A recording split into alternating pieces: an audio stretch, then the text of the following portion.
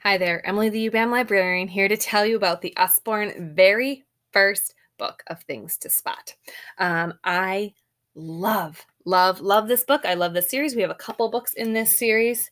They have such soft, wonderful illustrations, little things to point out that you can ask who's riding a bicycle, spot a bird, things like that.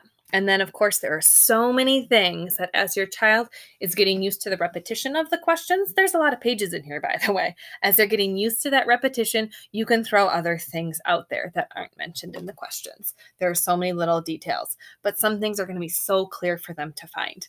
There are little peekaboo holes in spots, which are super cute and super engaging. And the pages have this nice similar feel, but we have so many different scenes that it just feels like it's multiple books in here. Which is really, really fun. So I'm going to flip through a couple. I love this little peekaboo. She's got her little dress and then becomes an umbrella on this side. So it's super cute. And some things are counting too. So can you find 2 cups for this sunny picnic?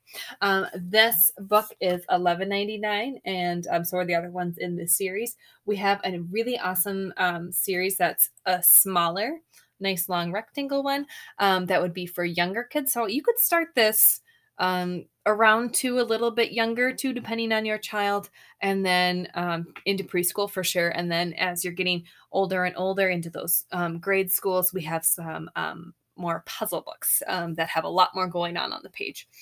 So 3 great stages that we offer here with Usborne Books and More. But this one is so wonderful and it lasts for such a nice long age range.